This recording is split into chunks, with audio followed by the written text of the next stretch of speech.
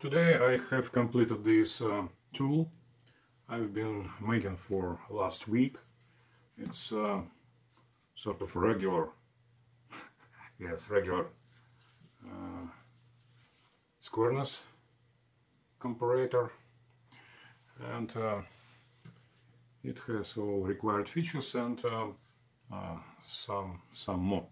So let me disassemble these and show you what I'm talking about. Okay, so this configuration when the text indicator is oriented in this angle, this or similar angle, is normal. In this case, you can adjust align the position of the stylus against the rounded radial part using the dovetail, wrong key. Okay, so this is adjustment. Okay, it adjusts the position of the stylus vertically and horizontally. Number two, this is fine adjustment. So instead of moving the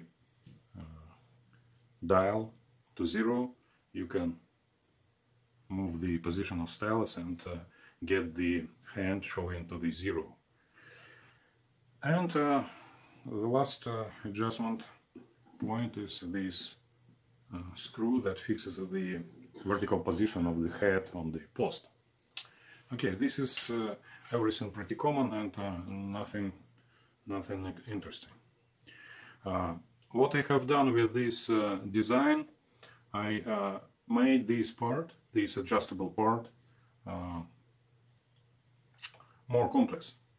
So actually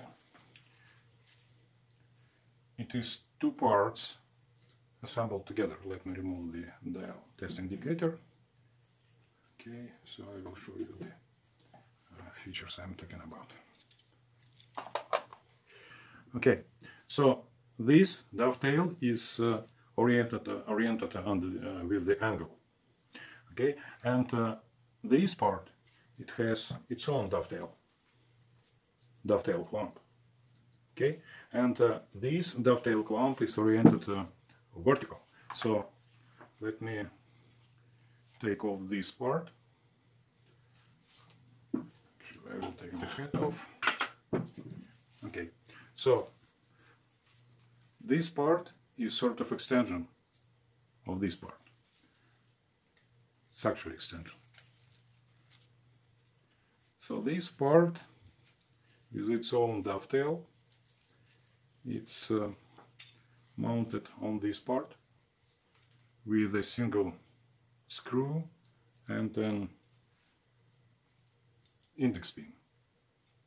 Okay, so I just put the index pin into the index hole and fasten this screw.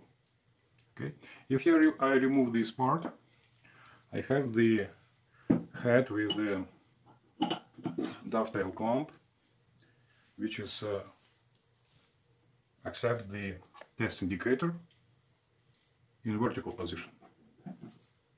Okay, what is this for? I want to use this tool for this dovetail as well. So if I put the test indicator into this vertical dovetail clamp and I clamp it, now I can use my Squareness Comparator as a regular height comparator.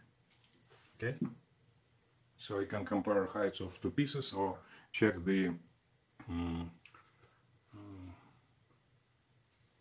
parallel surface, if it's parallel to the surface plate or not. Okay, so this is this is my design. Anyway, let me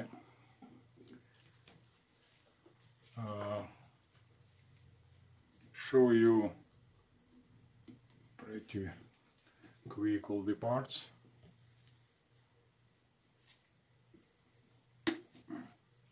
I had to make for this tool. So this is extension head with a dovetail, and this dovetail is made completely on the benzo.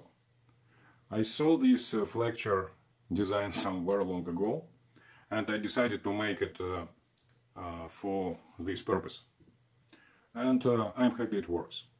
I already made dovetail clamp for dial indicator holder for my lathe.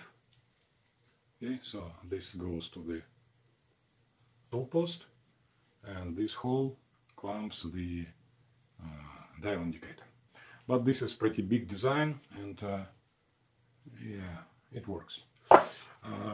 Here the 5mm dovetail is pretty small, and as you can see, it has a sort of flexure gib, yeah, which can be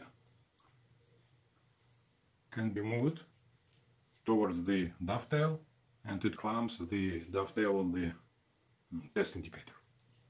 Okay, this movement is pretty small, so there is not much risk of breaking this flexure movable point. Okay, and since this was made on the benzo, it was easy, it was fast, and I thought, why wouldn't I make two dovetails and combine two parts, with one part which would hold the dial indicator inclined, and the main part which would hold the dial test indicator vertical. Okay, next, here we have adjustment screw with a pressed in hardened pin with a rounded end, and corresponding to it there is hardened pin, which is, let me disassemble this. So this is the piece of spring steel, right? This is Stefan Gottes Winter design, and I just stole the design from him with my small, as I think for myself, improvements. Maybe I just complicated stuff, but yeah, I like it.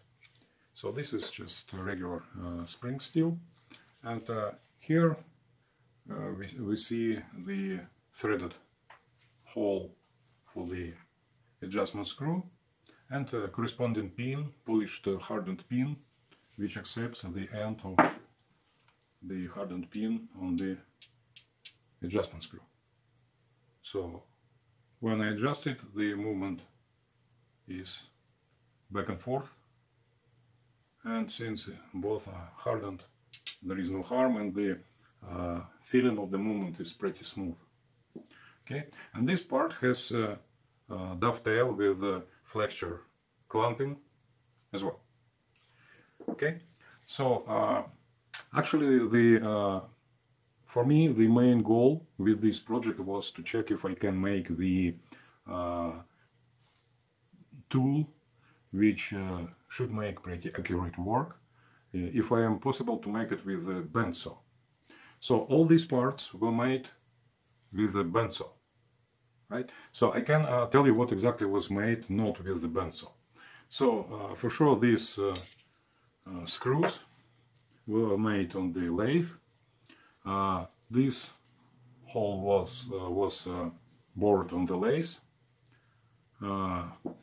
and this post was turned and polished on the lathe, and these grooves were milled with ball nose end mill on the milling machine.